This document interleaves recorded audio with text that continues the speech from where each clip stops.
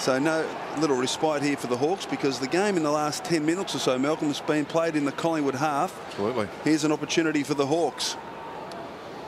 Perhaps against the flow of play to kick a goal, but it's Beams from half-back.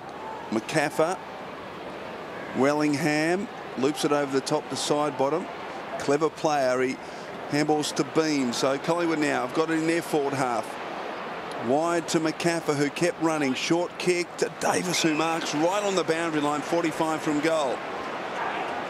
Can we see him run around and perhaps have a shot? No, where you were. There, no closer than there. That's it.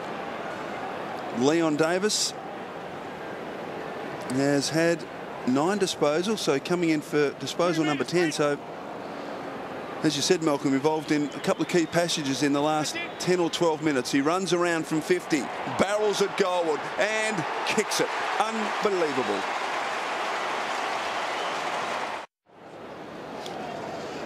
And Malcolm, Leon Davis, he kicks this goal. It's a terrific goal. He's got 1 goal on the board, 10 disposals. We're just about at half time. If he doubles that output, 20 touches, a couple of goals. He's got to give him a chance for next week. Yeah, absolutely. Yeah, it would be hard to keep out.